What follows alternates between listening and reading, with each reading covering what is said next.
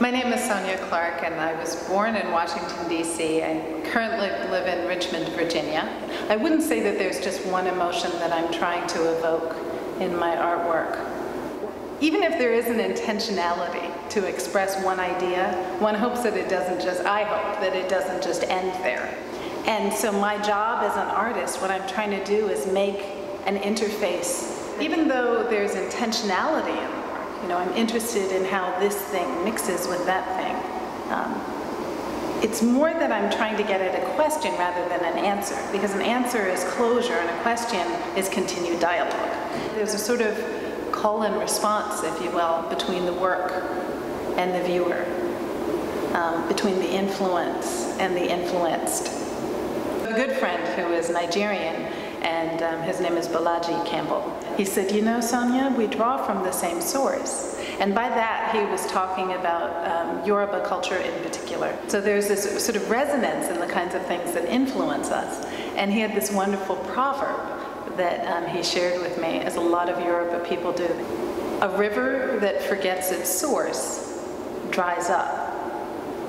So this notion of influences, for me, often has to do with a relationship to my ancestry, but also the ancestry of objects. And by that, I mean that I am interested in working with a material often because of the history of that material. If I work with a medium such as hair, and I actually am working with human hair, that is actually to work with an actual human being's DNA. And moreover, not just their DNA, but their ancestry, which is encoded in their DNA. Now that's powerful stuff.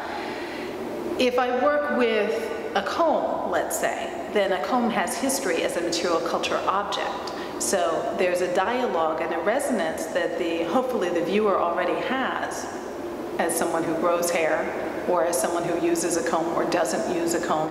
And so there's a resonance with the material too. So the influence, when I think about this idea of influence, I'm always thinking about the roots, our roots as human beings, but even the roots that an object has.